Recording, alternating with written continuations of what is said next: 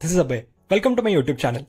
In this video, I'll show you how to install n8n on Oracle Cloud free tier using Docker, Nginx and Certbot.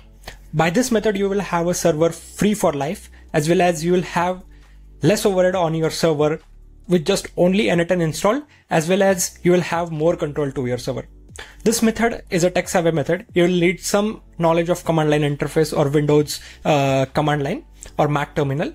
But if you want to have a lesser complicated version like graphical method where you can just drag and drop methods or just have a minimal low code environment and get it set up, I have another video made on this topic. You can check the description of this video and then you can get started. So let's start. So this is the n8n's website, docs.n8n.io/hosting, where you can find all the installation guides. But don't worry, I'm here for you. So I'll be explaining each thing in detail. So the server we'll be using for this, that is Oracle Cloud. That is the free tier server.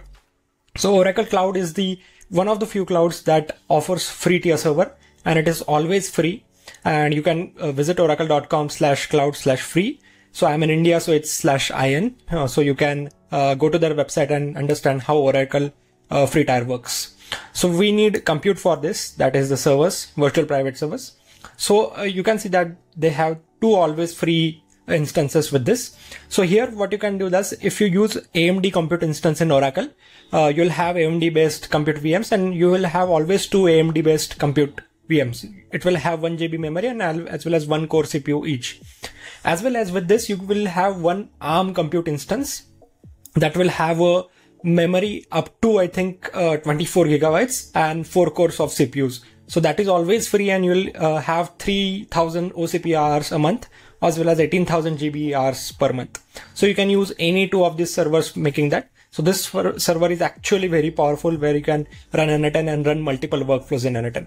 So let's start how you can get started with it. So to visit, you can click on this particular link, click on start for free. You will redirect it to this tier version. Here, make sure you have to select which country you are from, and you have to fill out all these details. You will be prompted with a next screen where you will have to select a credit card information. You'll have to add it and verify your account and get started with the free tier. Once you sign up with your free tier account, you'll have to visit this Oracle dashboard. I was logged out of my Oracle Cloud account due to some other reasons. So once you log into Oracle Cloud, cloud.oracle.com after your sign up, you can search instances over here. Either click on instances on the screen or directly create an option named as create a VM instance on the build screen. So I'll select this option and click on build a VM instance. Now it's a time to give your instance a name. I'll select on n8n. This is the n8n I have selected. This is just a name of a server. You can name it anything. You don't have to select anything here. You just have to make sure that it's always free eligible, the availability domain. Then clicking on the image and shape. This is the most important thing. You have to come here, click on change image. You have to click to Ubuntu, and under Ubuntu, you have to select canonical Ubuntu 22.04, and it's always free eligible. So I'll select that, and that's the most stable image of Linux, Ubuntu. Then coming to the shape, you'll have to come here, and it will have a special and previous generation shapes. So it will have a VM standard E21 micro, and it will have a 1 CPU, and it will have a 1 GB of memory. However, you can select the Ampere based processes too. And after selecting the processes, you can select up to 4 OCPU as well as 24 GB of memory. However, it is not available here because I have exhausted all these things and I have created another server on my account. So you can try Ampere too, but for me, I'm just selecting the VM standard E21 micro. I'll select this shape. Once this shape is selected, you have to click here and click on generate a key pair for me. You can always upload your public keys, but if you don't know what is public key SSH keys, you have to just click on save private key. It will be saved to your downloads folder. You have to click on save public key. It will be downloaded to your downloads folder. Once this is created, you have option to select the boot volume. That is the storage of your server. That is actually 50 gigabytes total. You get 200 gigabytes. So you can select 200 gigabytes for this too. The basic volume that is selected by default, that is 50. So out of 50 to 200, you can select any of the server and you will be not charged for this. So I'll select 50 as it is. I'll not change anything. And then I'll click on create. I ran into errors because of some previous instances. So you can select a specified boot volume from here. If you don't want to specify, you just have to untick it here. So you can just keep it as it is. To just sum up, you just have to come here, select the shape as canonical Ubuntu 22.04. You can click on change shape and use the Ampere servers if your account has any specific limits available. Because I have exhausted all this, so it's not available for me. You can select this particular server too. And then you'll have to click on create button. Server is running. You'll have a status of running and green status here. Then you'll have to do some settings here. So you have to come to instance details and click on virtual cloud network. So it's already by default created virtual cloud network. You have to click on subnet. You have to click on default security list, and you'll have to make sure this is port 22 that is already enabled here. That is the SSH port where you will be communicating with the server. If port 22 is not available here, you have to click on add ingress rule, type for 0.0.0.0/0. And then you'll have to type the port as 22 here and click on add ingress rule. However, my ingress rule has already 22 port enabled here. You'll have to enable few ports here. So you have to click on add ingress rule, type 0.0.0.0/0. Click on source type as CIDR. Destination port range, you have to select 80 and 443. That's the basic HTTP and HTTPS ports here. So you have to just enter the comma and you will be able to add these ports here and click on add ingress rules. Once these rules are added, so you can communicate with your servers via HTTP as well as HTTPS protocol.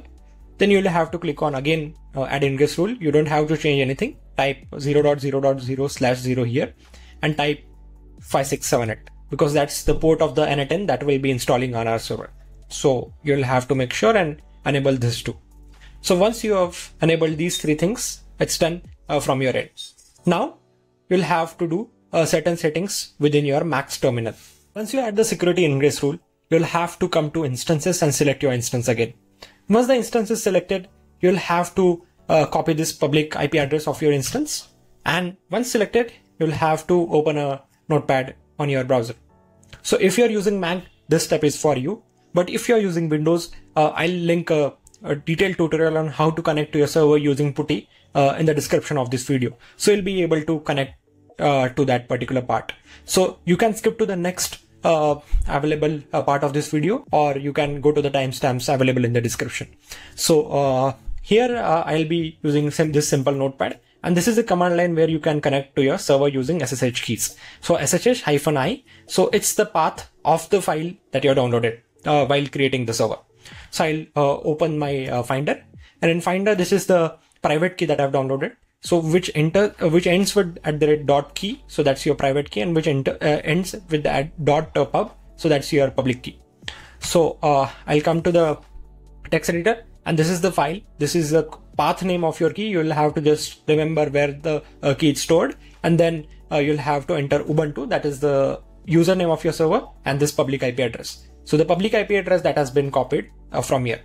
So you just have to put that command. You have to copy to your clipboard. I'll copy it and then open Mac's terminal. So I'll just open item. So that's a terminal that I've installed in my Mac, and I'll just enter command V, that is paste. Okay. Yes.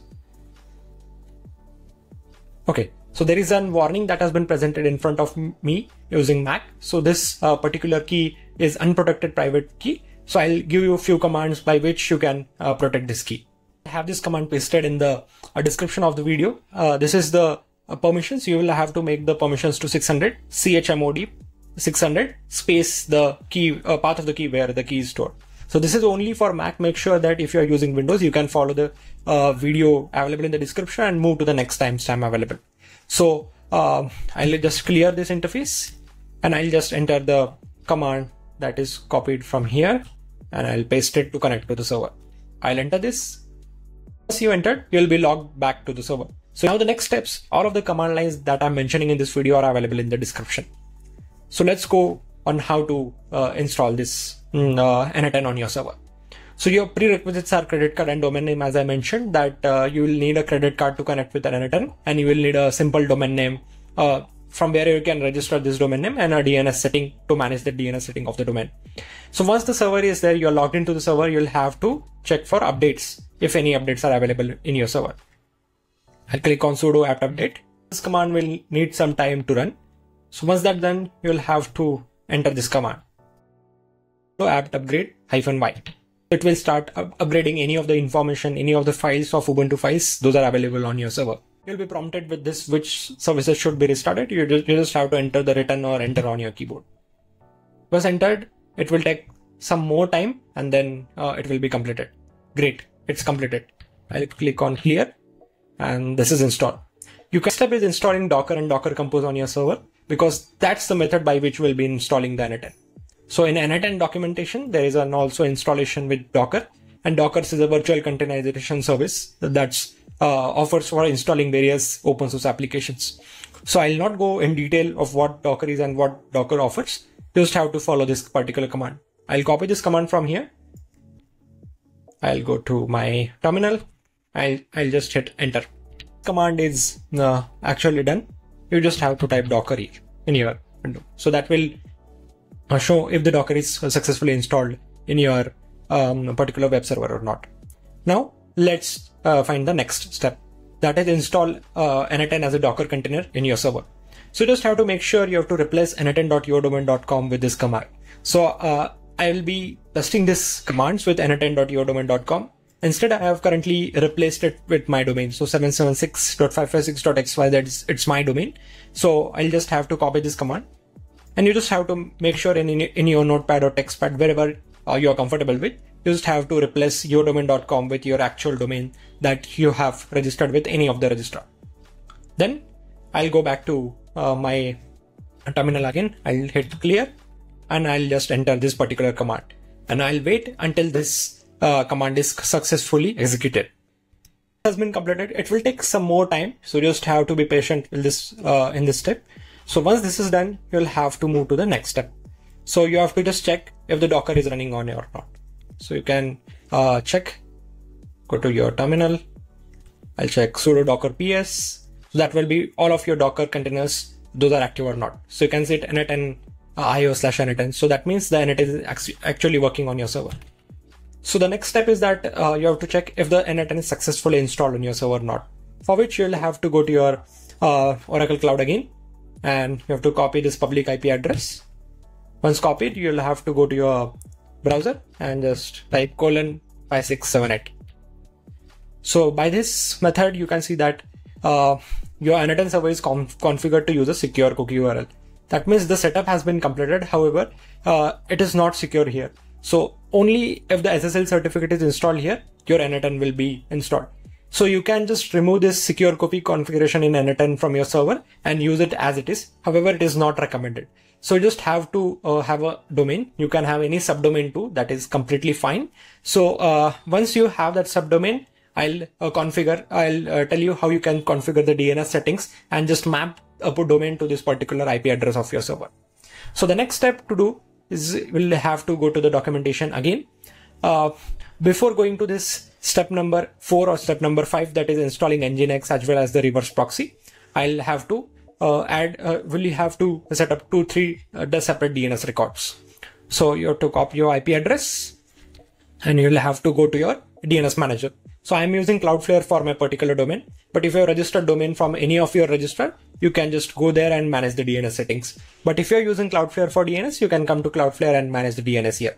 So I'll come here.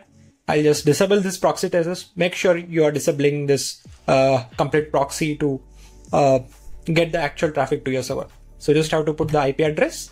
I'll just remove the HTTP from here and I'll type the name as n8n because this is what the subdomain I have configured earlier in my n8n steps. So in this documentation, I have explained why this is there and you have to replace with your domain. So n8n dot this particular domain and for which I'll be setting up the A record for. I'll click on save. Once clicked, this particular A record has been configured with Cloudflare. Now let's move to the next step. So the next step is installing Nginx. So you just have to copy this particular command and you'll have to go back to your terminal and just enter this particular command. It will again take some time depending on your internet connection on your system specifications. And once that's done, you can continue. I'll just hit Y and it will start working. This has been successfully done. The Nginx has been installed to your server. Now let's configure the reverse proxy.